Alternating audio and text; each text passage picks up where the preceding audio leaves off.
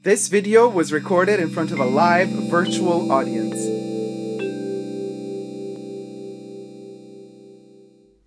Hi everybody, Dacob here. Welcome back to the Fragrant Bunker, essentially Dacob, where we talk perfumes, you guys. Thank you for being here. Subscribe to my channel if you haven't already. You can also join me on Patreon, superdacob all spelled together. Thank you to all my patrons who have already pledged. This video is being filmed live in front of a live virtual audience. I live stream on my main channel every Saturday. You're all welcome to join in the conversation. Hello to all my co-chatters. Surprise, surprise. This one came out of the blue. We're talking perfumes. And good that I got Jesus right here. My good old pal Jesus. He brought this to my attention. By the way, go check out his YouTube channel, How to Toilette. Yeah, the name is Program. Wonderful YouTube channel about perfumes. And he brought this to my attention about Dries van Noten. Dries van Noten is creating a line of perfumes and cosmetics, and we're going to get done talk about it today. So, listen, this is being reported by Fashion United UK. Dries van Noten expands into perfume and cosmetics by Rachel Douglas. Belgian fashion house Dries van Noten has stepped into the beauty world, expanding its assortment to also now include perfume and cosmetics.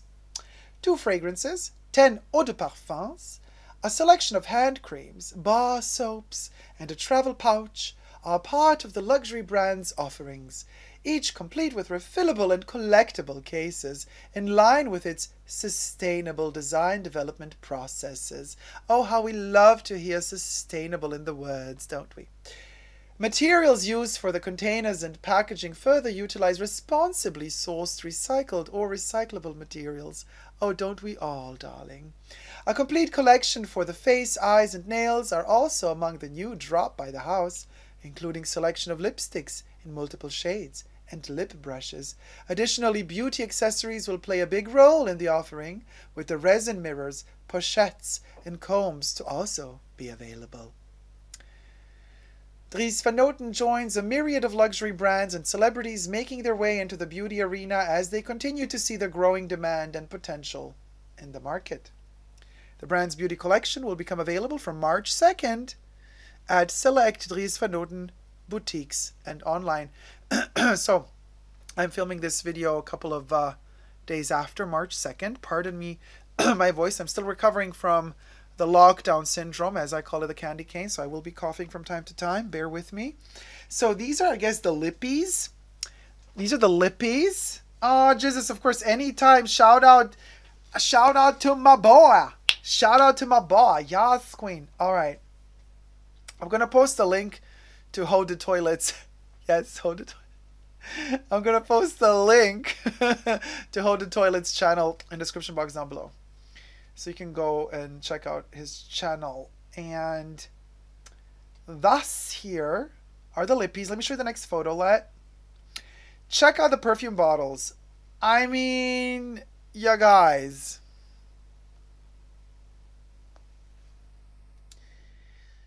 I've read online, a lot of people have been loving this design.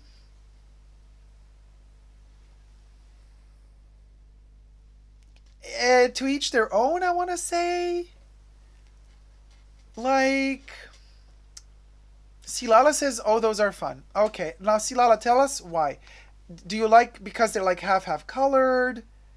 Because they look like flasks for, you know, guzzle moment? Like, they say you can use them as vases after you're done with the perfumes? I mean, you got to wash out the alcohol and the oils really out, because otherwise, well, I mean, the flowers you put in a vase. How big are they if you can use them as a vase? Are they like 2-liter bottles? Because if they're tiny like this, how can you use them as a vase? To put just one little flower inside? Very much Victoria's Secret's perfumes. Looks like a Google stock photos, says Ricky Chavez. Julie Scott says, those are cute actually. Aisha asks, which brand is this? This is Dries van Noten. Louis says, very much Victoria's Secret's perfumes. Jenny Young says, true. Silala says, I love the half-half. The colors, the color print combos, all of it. Interesting. So they do cater. There's something appealing about it. Because I saw them and the first thing I thought was um too much, you know? Like the first thing I thought when I saw them was it doesn't make me desire them. It doesn't have that sex appeal that I like in a perfume bottle. But then again, maybe holding it in your hands will give it a different feel. I don't know. What do you guys think? Aisha says, thanks, Dacob. You're welcome, sweetie. Jesus says, I don't know. I'm kind of neutral. It's not bad, though, says Jesus. The one on the furthest right is good. On the furthest right. Which has that design on it, right? Which we're not supposed to say the word, and the O word, right? It looks a little bit O-ish, so I guess we could say Byzantine instead, if you know what I mean. Look like Zara perfumes, says Madame Pomme Rosée. I like the green with brown combo, says Jesus. Oh, the simplest one. The one that's like kind of the most okay. If I were to choose one, and this is because I want them to be sexy and a little bit sexualized, I would go for the one that looks like a zebra. The pink with zebra. I think that's the more rare. I don't know. It's probably not zebra, but it looks like a zebra to me. The black and white at the third one from the, I'm always bad with right and left because I'm a lefty, so wait. From left to right, the third one is the one that I would go for. Just, it gives me a little bit of a animalier moment, and it gives me a little bit more of a zhuzh. You know, when you're a kid and you want to collect all the little things, like super balls or miniature characters, it's like that. It makes me want to collect them all. Oh, well, you're going to have to budget that because I'm sure these are not going to be cheap. So if they have 1, 2, 3, 4, 5, 6, 7, 8, 9, 10, I'm sure that's going to be more than 100 a bottle. So what are they going to cost? Like 200 a bottle, 100 a bottle? So it's at least $1,000 to $2,000 if you want the whole set. It's also giving MAC perfume bottles. I actually like the blue glass with silver one as well, says Aisha. You guys, you're really into this, huh? Okay, I stand corrected. I'm not into it at all, but I acknowledge defeat. I acknowledge defeat. I see that I'm alone on this. Everybody's loving them. So good. I'm happy for you, for y'all. Be sure, y'all, to buy one and let me know how they smell. It's giving, but not giving the right idea, said Stephen. Interesting. They remind me of IKEA vases, says Coco Kitty CC. Well, what a way to pitch a sale, Coco. Silala says, that's the appeal. I didn't say I would buy them all. I like the look too, says A1H. Madame says, I do not feel them. You are not alone, says Trina. Okay, so it's the three of us for now. Against the 6 of us, Debs? Ricky says, can we get the scents in regular clear bottles? I mean, the closest to clear that we get is the second one next to my zebra. With that blue, it's kind of, you see the liquid inside. That's kind of like the closest we get to clear. But there's no clear, no. It's Dries van Noten. He wants patterns. Textiles, darling. Little prints that look like fabrics, darling. Little patterns, darling. Little knick-knacky patterns, darling. Oh, it's 7 of us, Ricky says. Okay, 7 of us aren't filling it. It's given Creed vibes. Oh, cha, you just killed it for me completely. If it gives Creed vibes, I'm out of the dough. The dough is there. There's another dough over there. You can choose which dough you want to leave from. Yeah, kitschy. It's kitschy. That's it, says Christy. I'm not keen on the plain one, says Aisha. I don't like them, says Dark Lozel 23. Jane says, it's all about the smell for me. No, for sure, you guys. I mean, throwing shade at a bottle, who cares, right? We want to know how they smell. Well, I don't know how they smell. I didn't get a chance to test them yet. But Andrea Meyer says not doing it for me. But I would love to smell them. Of course, I want to smell any new perfume, right? Like, you know what I mean? Coco says, I blipped out. Are we supposed to pick the bottle and fill with the scent of choice? No, actually, it's 10 different scents. And they all have different names as well. I think Jesus has the list of all the names. Kind of, you sent it to me a couple of days ago, but I don't have it right now. And one of them was called a Fleur du Mal. And so we were talking about, being a reference to Jean-Paul Gaultier's Fleur du Mal, but that's a different thing because obviously it's a reference to Baudelaire's poetry compilation, the Flowers of Evil, which Gaultier then played upon and created the flower of male, like man. But obviously they're probably not going to smell it all similar. But anyway, one of them is going to be called Fleur du Mal. I remember that because I had the conversation with Jesus, but I don't know the name of the other ones. $300, says Kevy. Oh, they're going to cost $300 a bottle? Talk about sustainability. How about sustaining our wallets, Dries? Lisa says, how does one refill after the bottle is empty? I don't know. I don't know. Silala says $300. Well, Silala, then you got to change your budget from $1,000 to $3,000 for the set. It's a steal, girl. What about the packaging? I don't know. They're talking sustainability, so I don't think they're going to have plastic foliage around the package because they're sustainable after all. Maybe you get no package. Jizzes, from loving it to $300, girl, bye. And then Bubbles answered, goodbye, Jizzes. Oh, I love how innocent Bubbles the bot is. Our little bot, our little Bubbles the bot. Streamlabs is a bot, and it's innocent. Isn't it lovely how bots are still so innocent? I wish we were that innocent. Sometimes only, though. Lisa says, if it smells good, I would spend $300 if it smells great. Good point. Yeah, if it's worth it to you, if it makes you feel something. I get it. I've spent $300 on a perfume myself, you know. And if I'm feeling it, I'm feeling it. You know, if I feel it, I feel it. And if I feel it real good, then yeah, then it's worth it to me too. Not gonna lie. Steven says, if it's $300, you can say bye to me. And Bubbles says, goodbye, Steven. Phoenix Rising, $3,000 for the set. Does it morph into something else? I mean, I could say a couple of funny things right now, but YouTube will not allow us to. Silala says, I'll wait for leftover empties on eBay. eBay can be a good place for stuff like that. Just be careful, you guys, to not get, tricked and, because eBay is full of really weird people who try everything to take your money and to not send your products. So I always say eBay is poison. You got to go there at your own risk and be very, very cautious, you guys. Be very, very cautious. What is going on here? There is a brand that sells you a bottle forever and sells refills in recyclable bottles. A lot of people do that. I mean, you can brands. Mugler still does it. Has done it for ages now. You buy it once and then you could always refill it on the refill stations. Not that it costs much less, but it costs less.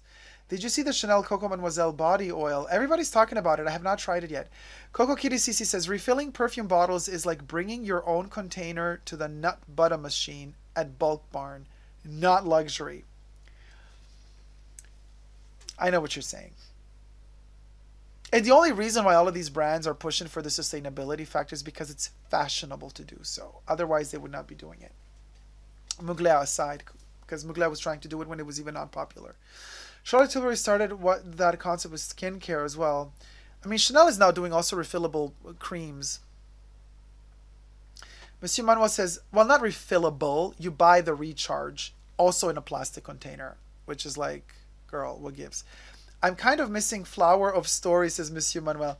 Oh my God, Flower of Story is so hilarious. You should definitely check out that video on my main channel about Chanel suing a Chinese company for copying their Chanel No. 5 perfume. Go check out that video. Chanel lawsuit. That's how it's called. It's on my main Super Dacob channel right now. right now. After you finish done watching this video, why not just hop on over to the other side and watch the other video over there? We're all waiting for you.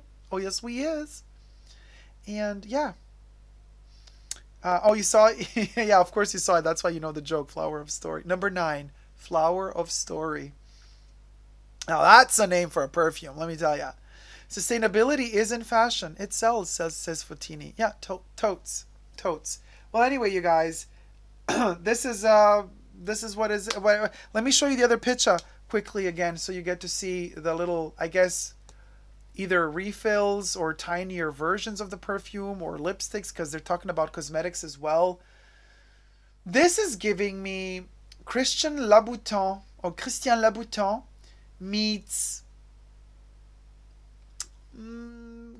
Dior meets some cheap brand that wants to be Hermes meets, I don't know.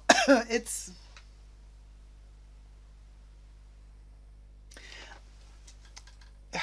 if something like this maybe 10 years ago. Now it seems a little bit like we've seen this before, and it feels childish, not necessarily in a good way. It's Dries van Noten, Rara. Dries van Noten, Ricky, Chavez, and Texas Dacob comes out. Ah, yeah, my Texas always comes out in the wrong moments. But you know what? Maybe, just maybe. Just maybe it comes out in the right moments. Yee-haw! It's giving gentrification chic, says Jesus. The blue, red, and black orange is better.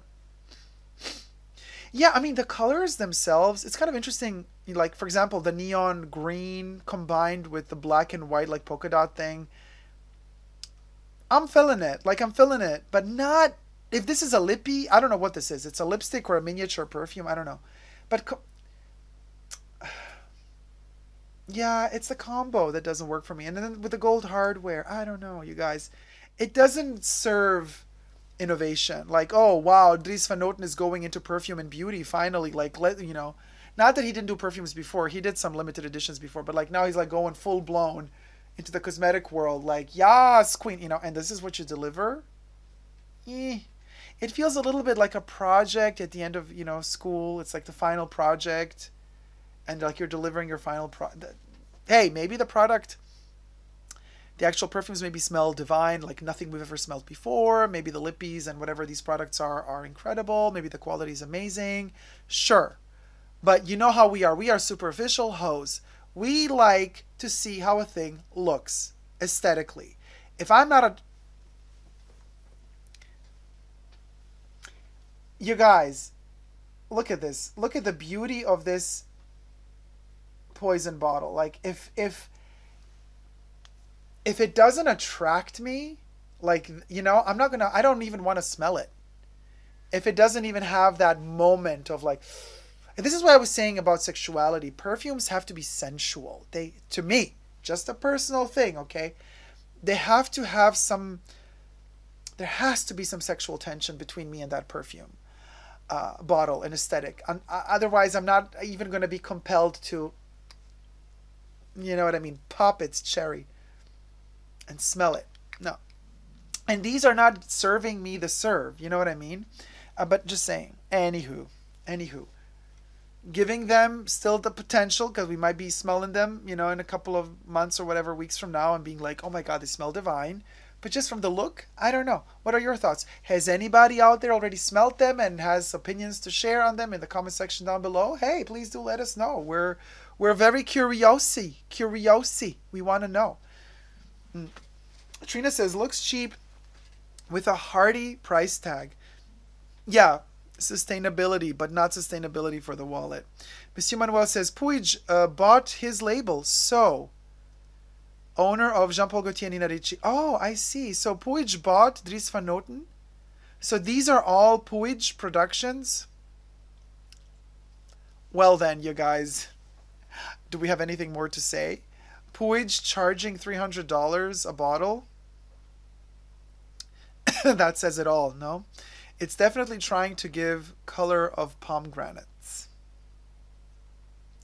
Potini says poisoned apple. I bought and gave away the Lemijka scent 3 times because I love the bottle. It's pushing people away from smelling them, says Steven. Trina says, looks cheap. Oh, sorry, I already read that one. Madame says, since it is also from Puig, maybe Fleur de Mal is going to smell like Fleur de Mal. Madame, you're on to something. Trina says, nothing more to add. Yeah, Ricky says, if I'm going to pay 300, I want to display it. Right? Jesus says, oh my God, Madame, imagine. And with that thought of Gautier Puig merging with Dries van Noten, I bid you adieu. I hope you've enjoyed this journey through perfumes that we've never smelled before, but we talked about them anyway. How fun is this world we live in? I hope you've enjoyed this video. Thumb it up, subscribe to my channel, and until next time, never forget to never give up on love, and also never give up on fragrant love. Bye.